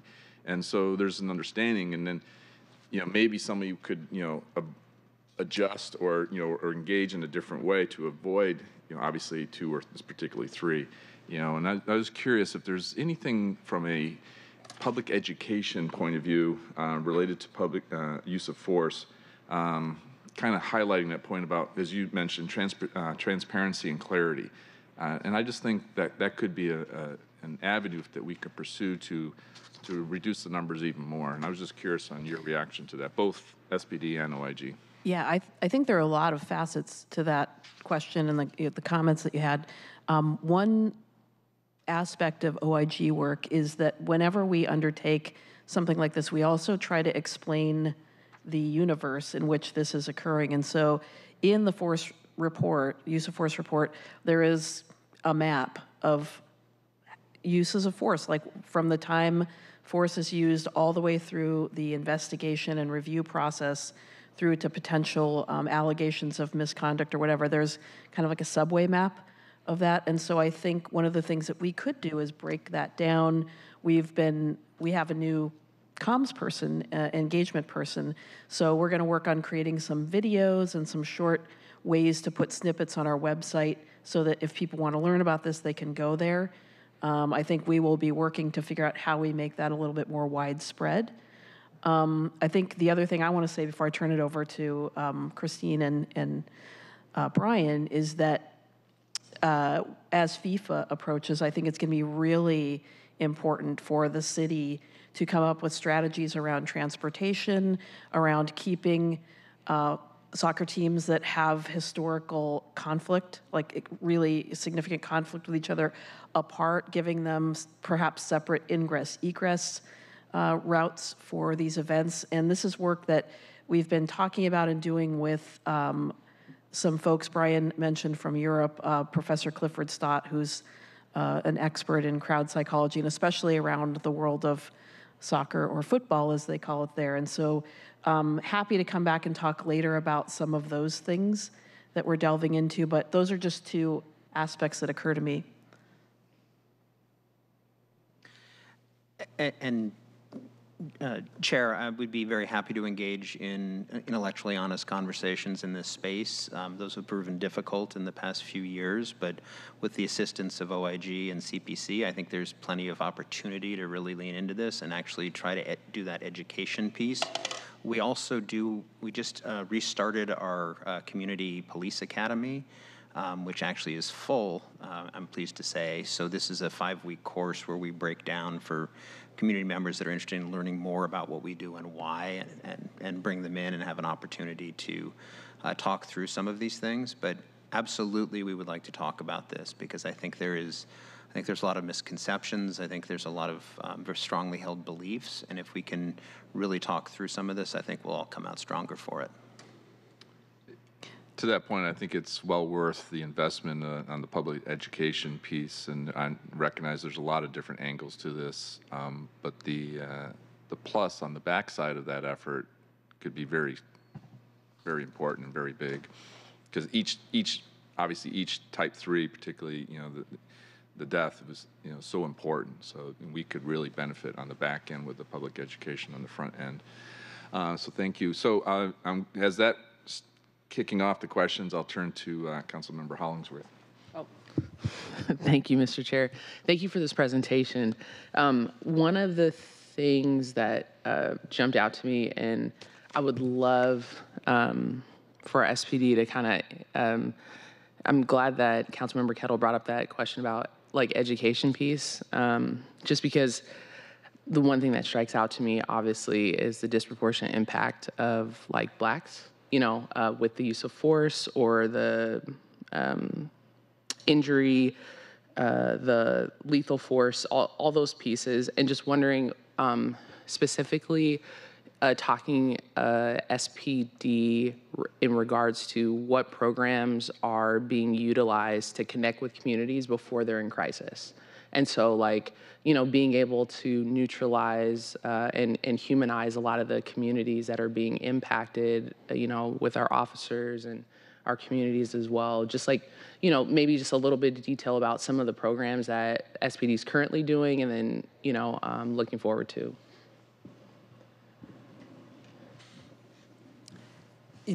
Council member, I really appreciate this question, and I will tell you right now that I'm not even going to be able to do justice to all of the efforts we are making, because when I get the reports internally about our community engagement efforts, it is somewhat overwhelming, despite the fact that we had to collapse our collaborative policing bureau in order to reallocate our very precious resources. But we do continue to maintain these efforts around CPAL engaging with youth, our community, our Police Explorer program, which we do have 12 youth participating in that. Currently, we have we regularly attend meetings and events. I was impressed at the last Community Police Commission presentation when they outlined their community engagement efforts. We were at all of them. So we're right there alongside of them, doing our best to talk with community. We've been working very hard on our dashboards, our public presentations. We have a grant to overhaul that to address some of the nuances of our data that don't resound well with community. When the counts don't add up, when there are reasons for it, it does not help with trust in what we're doing. The Before the Badge is sort of the centerpiece of bringing in the new recruits and getting them connected to the community. Perhaps many of you have been invited to come down and talk with that program. The intent there is to build resiliency, look at outward mindset, look at direct personal connections with community. Chief Diaz has been a strong proponent of that. He says, the success in his career is based on the people he's met along the way that he has helped and that have helped him, and having those strong relationships make it makes policing and legitimacy much better. We also find that that's when the public, when they trust the police department, they provide information that's necessary for us to do our work. So that's the best hand-in-glove approach we can have. We have hired a relational policing coordinator, Dr. Jamila Cage, who we are working with her to expand the Before the Badge throughout the departments, that it touches all of our training. And we're toying around with the Before the Brass as you transition from the officer sergeant level into management. Again, reinvigorating those relationships. But there's a lot more than that, but off the cuff, council member, that's what I have. Thank you. I didn't mean to put you on the spot. Thank you so much for that. Next up, I believe, Councilmember Moore. Hey, thank you, Chair. Thank you for this, and I appreciate the briefing, and I would also just note that you have put out on your website the Seattle Police Department Use of Force Assessment, which is a very thorough report, and I appreciate that that's there for public review. I guess I'll just start with the good news, which seems to me one of the major takeaways that I take from this presentation today, and evidence of great progress, is the use of force in behavioral crisis. I think that is the fact that we've gone to zero since 2015, which was, as I understand it, the killing of Carter, led to the consent decree piece, and somebody clearly in behavioral health crisis. And we have only seen the increase of people in behavioral health crisis in our community. So I want to commend SPD in bringing these statistics down to zero. This is quite phenomenal. And I guess I'm partly curious as to why you believe that we've been able to do that. Yeah, I'd be happy to talk a little bit about that, just my own opinions. And I've been, I was general counsel for the Tucson Police Department for almost 24 years before I came here. So I've watched that phenomenon of officer-involved shootings for almost 3 decades now. I think that the SPD has really embraced de-escalation as a concept, and also has worked hard to develop training and strategies for what that really means for a person in crisis. And, I have sat through almost every force review board every week since I came here 6 years ago. And there has been an evolution watching how officers interact with, communicate with people in crisis, communicate with each other, and, come up with plans and tactics to take them safely into custody so that they can get help. I've seen the evolution there, and I think there was a turning point in, I believe it was 2021, we had 2 officer-involved shootings fairly close in time to each other, one down on the waterfront, and, we, OIG wrote a letter to the chief. We started working closely with SPD, and they put together a very comprehensive training program for the department that they walked all officers through about how to use time, distance, and shielding, how to strategize de-escalation. And I think that really paid off, and what you're seeing is that here. And now when I sit in force review boards, I can't tell you how many situations that are type 3 uses of force or sometimes samplings of type 2 uses of force, where I think in most other departments in the city that it would have had a much worse and probably fatal outcome. But I watch SPD officers communicate, give folks space, distance, and really try to resolve situations, sometimes even putting themselves in situations that look pretty dangerous so that they can get the person safely, into a situation where they can get treatment. So that's just my own personal observations of this, but I think it's really about SPD embracing de-escalation as a philosophy, and having officers really putting it into practice out there. I think that's all pretty accurate. I don't have that much to add there, except to say that we are very, very pleased to see how our officers are managing these very complex, dangerous situations. We are very pleased, and I always knock on wood when I say this, that we've not had a fatal officer-involved shooting in almost 2 years. That is remarkable for a major city. And I think the de-escalation piece here is critical, that many in our community believe that de-escalation is solely communication, talking someone down, somehow building rapport, and that's all in there. But it's also time, distance, and shielding. If you don't have to move in quickly, close the distance to increase the risk. If there's, if you can create that time and space, you have better outcomes overall. And I think our officers have really embraced that. Thank you. If I may, Chair, ask a few more questions. So again, and I wanted to get John T. Williams' name correct on the record, but moving to looking at the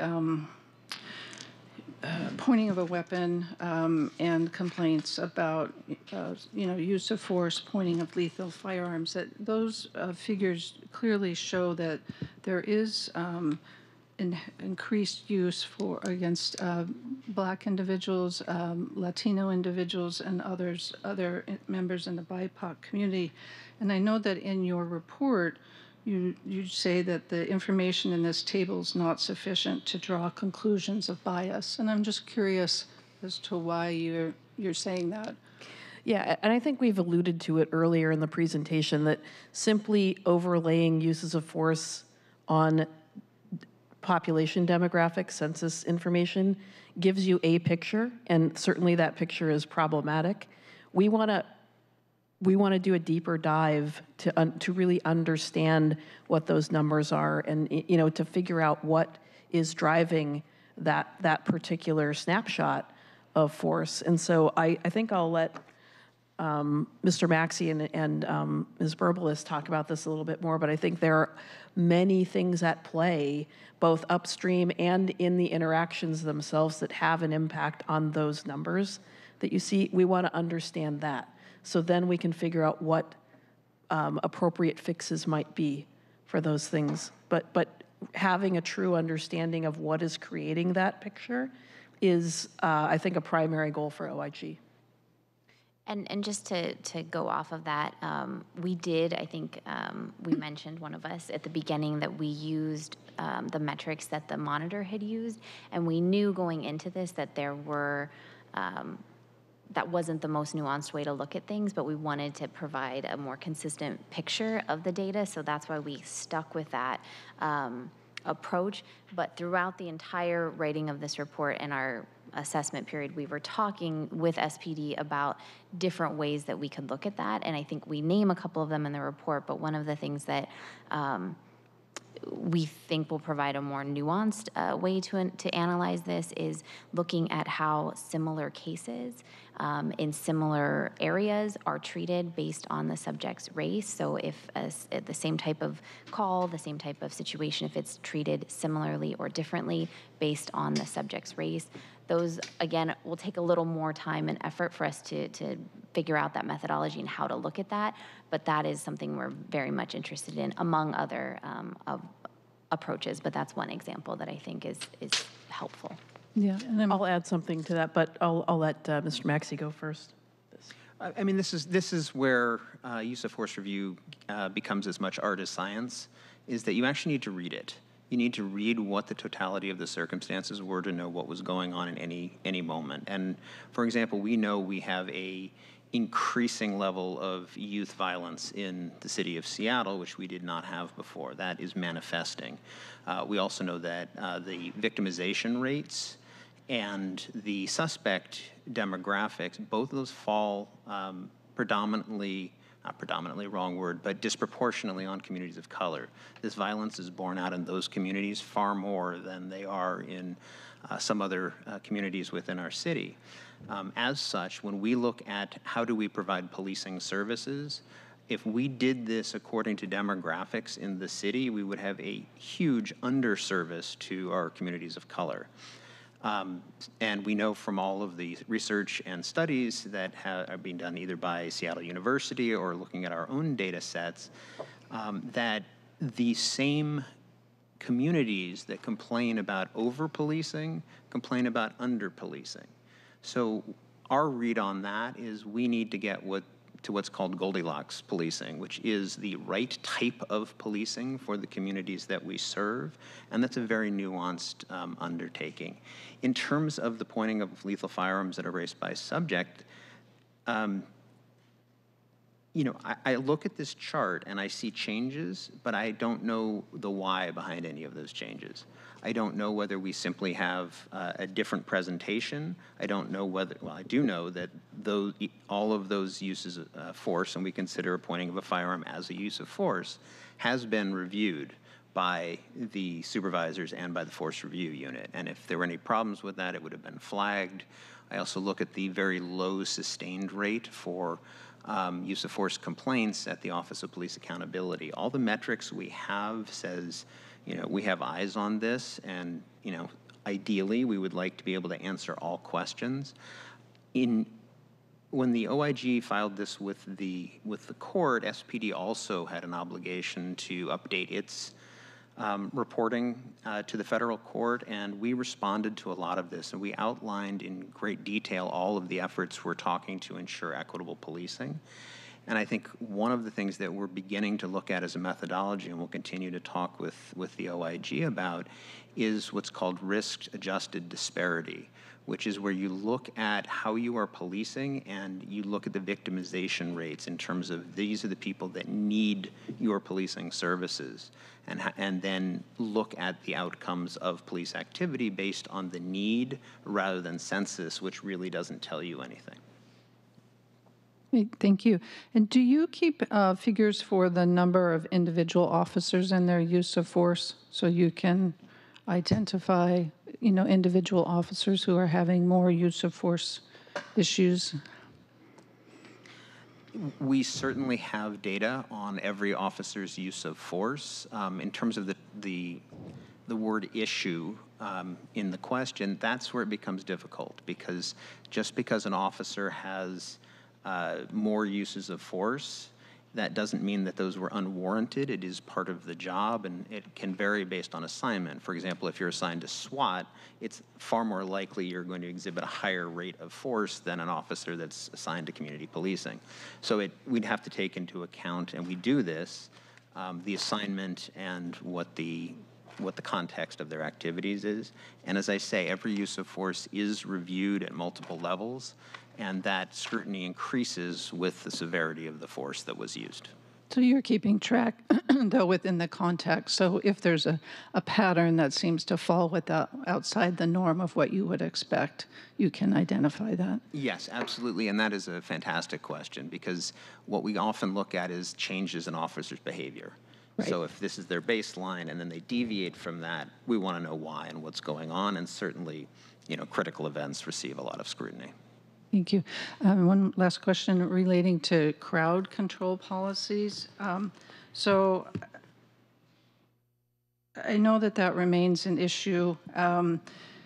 And I guess in looking at the report itself that came out, it seemed that there were certain recommendations that were declined relating to targeting individuals who were causing immediate or imminent harm, rather than sort of arresting people more generally, and also looking at not necessarily arresting people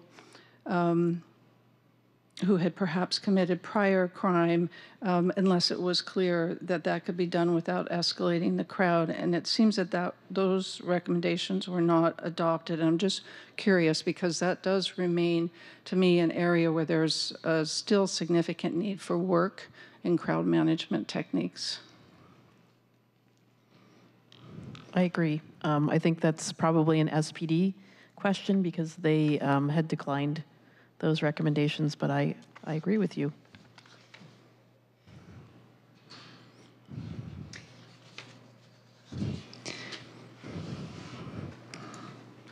They're not in the briefing you presented to us. They're in the actual report. Yes. So maybe that's something you could just report back to the committee on, is really looking at increasing. I mean, I think the intent, there's language here in the report about closing the gap between structural and perceived legitimacy by emphasizing normative compliance over instrumental compliance. I have no idea what that means. I would be happy. I think that's a cornerstone of our approach. So I would love to take 30 seconds to explain that for you. One of the main themes in the Sentinel Event Review discussions and what emerged was that often what police can do because the rules say they can or the law says they can, that structural legitimacy differs greatly from perceived legitimacy, which is what the community thinks they should do, or what, maybe what community expectations are. And so one of our big recommendations to SPD was doing what it could to close that gap between having officers just do what they can because they can, and trying to have more of an emphasis on, I'm going to act because this is something that is legitimate for community. And I think the programs of Before the Badge and the Outward Mindset training are programs that are, in some ways designed to get at that. So I hope that explains that phenomenon for you. And taking that of philosophy and applying it to crowd management. Correct. Technique. Yes. Great. Thank you very much. And Councilmember, I will dig deeper into that. I wasn't prepared with that question today. As reading these recommendations, this sounds very consistent with our policy, so I want to figure out where those deviations are and what the specific language we objected to. So I'll follow up with you in this committee if requested. Great. Thank you. Yeah, and we are doing a comprehensive recommendation follow-up project this year, so that will probably take a more formal, it'll appear somewhere more formally with OIG as well. Great. Thank you. Thank you, Councilmember Moore. Councilmember Saka. All right. Vice Chair Saka. Thank you, Mr. Chair. And thank you, Inspector General Judge, Chief Operating Officer Maxey, for this presentation here. And I'm glad I waited towards near the end to ask my questions, because thanks to our colleagues, I had 4, now I've been whittled down to 1, maybe 2. But quickly on the point that I heard a moment ago on, or the comments that the same communities that are complaining about over-policing are complaining about the impacts of under-policing, and which, true in many material respects. I think it's really important to understand and realize that communities are not monoliths, and they individually and collectively highly complex, nuanced constructs full of people who are equally or more complex and nuanced and have varying points of view. So I think it's important to listen to all points of view from a particular community and make decisions that are transparent and do so in a way where at least voices feel heard. And then also on the policy front, making sure that we understand why there's disparate impacts in the case of the use of or pointing guns at disproportionately Black and brown people in our city, and then doing the hard work to minimize that over time. So my question, I would love to just better understand, and you aptly called out at the beginning how there's so many unique sets of circumstances underlying every single use of force, and the city of Seattle is the largest city in our state. Largest city, I think you have to travels over 600 miles to get to a larger city, maybe the Bay Area. I think that's the next largest city after Seattle. And so we have one of despite our low deployable officer headcount today, I think we still have one of the highest number of police officers on the force. We have obviously the highest population. Many people come to our city so there's any number of factors that could potentially lead to uses of force. But how would you assess, Inspector General Judge, our use of force data, and how would you compare it relative to neighboring jurisdictions? Well, I mean, the way I would assess ours is, I'm not sure what you're asking there, but I don't think we've really done a comparative analysis with other like cities. Maybe, with the West Coast 7, we could do some sort of comparison. But if you look at numbers or the data around use of force against people in crisis, I think against use of force generally, SPD is they are incredibly low in terms of using force against people in the community. If you look at it, I think their use of force in people against crisis before the 2 years where there was, nothing is like under 2%. And so, I think I try to shy away from those kinds of comparisons because every use of force impacts somebody, saying, oh, we only had 2 officer-involved shootings, that's still probably 2 more than we would want to have. One of those was a canine, by the way. But, I think that if you look at them in comparison to like cities, especially on the West Coast, their use of force is incredibly low. So I don't know if that answers your question, but we could do some comparative analysis if you would find that helpful. I would find that helpful, Okay. yes. Yeah. And, adjust it for the various factors and nuances, I would find an assessment, a comparison, high level of where we stack up against other jurisdictions helpful and insightful for me personally. Sure. And my sense is other council members. Yes. Councilmember Saka, I think Mr. Maxey. Could I just Go ahead. respond to Yep, that? yep. I mean, I'd be very interested to see that information. One of the challenges we've had in trying to make similar assessments is that people define force differently, and what they count and choose to report on and then investigate. I mean, the pointing of a firearm, many jurisdictions do not see that as a use of force. We do, because Ninth Circuit has told us that is a use of force. It is a seizure of the person under the Fourth Amendment. Similar things like, the low threshold of pain, of handcuffing pain, or the use of a hobble to restrain someone's legs. We all want that. We want that reported, but most jurisdictions would not count that as a use of force. So down in that type 1, you will see that we have probably a higher count there than many jurisdictions, but that's because we are requiring our officers to document more so that we have eyes on it. It's hard. I get it. It's hard. Yeah, you're all in these roles to help us collectively solve these hard problems. So using reasonable assumptions and using your great own independent judgments and expertise, I think it would be helpful to go through that exercise and find and help us compare our use of force rates.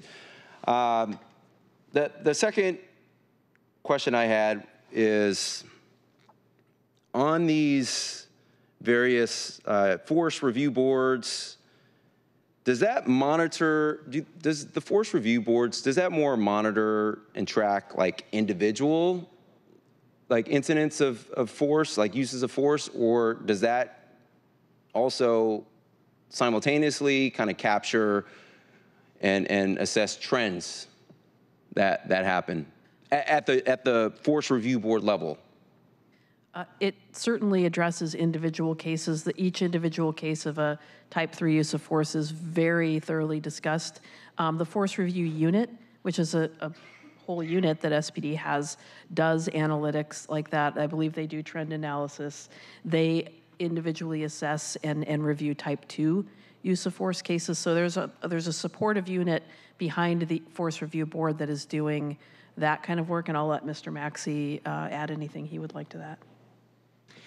Yeah, so the Force Review Board is primarily directed at the qualitative assessment of each case that comes before it. Those cases are either mandated by our policy, these will be seen by the Force Review Board and considered, or they can be flagged by the Force Review Unit for something that wouldn't normally be categorically reviewed, but there's something there that the Force Review Unit wants the board to consider so that they would escalate it up there. The more quantitative systemic analyses, that really comes out of the work of performance analytics using our data analytics platform, which looks at a whole host of trends and does pretty sophisticated analyses. This is something the city's made a over $30 million investment into developing over the last decade, and we are absolutely the most sophisticated department in the United States at analyzing and managing such data. And I say that proudly as the person that does not do that work, but because I know the people we have that do it are so extraordinary that we're very privileged to have that. Thank you. Okay, thank you. We are coming. Well, actually, we just passed the our meeting time limit. Our goal is always to keep under 2 hours, but when a subject is so important, it's vitally important to have this discussion. And instead of asking a question, I would just note, related to the pointing of the lethal firearms, I find that very interesting, from a disparate impact point of view, as mentioned, particularly with the black community, but also with the Hispanic, Latino, the Asian, and the other communities too. Conversely, it's interesting to work on this. And I see this as, part of this is like before the badge program. It goes to my question on public education and really engagement. And I think it's important for SPD to do so, like as you're doing, and then with CPC and the other accountability partners to do that as well. And I like to see us do this additionally. Like I've had conversations with Councilmember Wu about going to the CID to talk public safety. From my perspective, I think that'd be very beneficial. Councilmember Hollingsworth and I have already been to the East Precinct on that side, but I'd be happy to make it a little bit of a road show into the CD and other parts of the city as well, to kind of speak to these things, to kind of bring some awareness, to highlight it, because I think it's important to this communication, because I think it will go to and really look to get those disparate impacts lessened. And so I think that's very important. I also like the points about de-escalation in terms of taking it on as a mission set, basically. From a policy perspective, I'm always saying, hey, we need to lead with compassion, but then also have wisdom from a policy perspective. But I can see the same pieces at work in terms of hearing the briefing on that very on-the-ground point of view with SPD. Yeah, you lead with compassion, but then have the wisdom. This goes with the experience and unfortunately with SPD, that wisdom piece may be, activated way more quicker than from a policy perspective. And so, but I appreciate the idea of leading with compassion, but then understanding with experience and wisdom that you may have to take action. And so I really appreciate that. One thing that came up in conversations I've had with different people, and this goes to the crowd management piece, and in 2020, when I was a community person, we did a lot of police and public safety reform discussions, and we had our proposals, none of which were taken up by the then community city council members or the mayor, but that's another subject. But I think, another piece of this that's not really spoken to, and I bring it up because it came up in the HR recruiting discussion too, is like, how does the force present itself in terms of like uniforms and the like, and this overall image and the engagement piece. And as a former military officer, I note, particularly after Operation Iraqi Freedom, there was definitely a shift from blue to black. And I wonder in terms of the how groups respond, and there's a delicate balancing act here, because there's reasons to have more black than blue sometimes, but can we do something along those lines in terms of how we're presenting as a force to the community, and maybe that will have some positive pieces. So I just bring that up as a topic that should be at least considered, and I bring it up because it was part of the discussion in 2020. And I think, and it came up last week in our HR recruitment piece. And so, there's different ways that, we can tackle this problem, as I discussed, but this could be an additional piece that we can add on. And to close, I just wanted to reiterate that, thank you very much. I really enjoy the briefing, discussion. I can always trust on Councilmember Moore to have the report annotated and with some sharp questions, along with those questions coming from Councilmember Vice Chair Saka and Councilmember Hollingsworth, and also the Council President. And it goes to the point that we as a committee are, we're part of this process. We're part of the accountability partner process, the oversight responsibilities that we have, and it's very important. As we move forward to continue this and to engage and provide a opportunity to present this data and and the rationales behind it. So I really again appreciate OIG and SPD coming, and with that I will turn over to my clerk and ask if there's any other issues before the committee. Any questions? Hearing none, Thank you very much for the opportunity. I appreciate it. All right. I declare the committee meeting concluded.